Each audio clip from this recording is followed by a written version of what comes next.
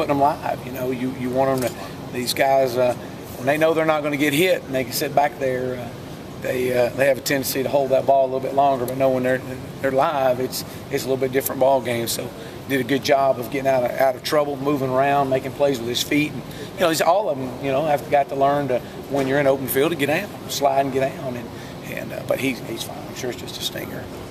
Offensive line last week did really well. How'd they do today? You know, I without just watching the film, I mean, I think there was obviously some good points. There were some things we got to get better. We got to create some consistency and some continuity.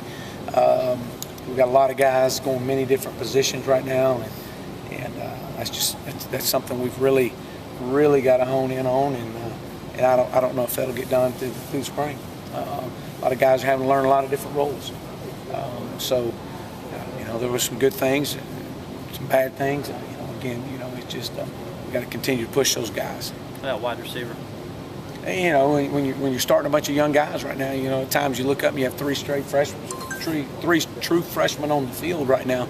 At times, obviously Adam Humphries is a guy that really stands out.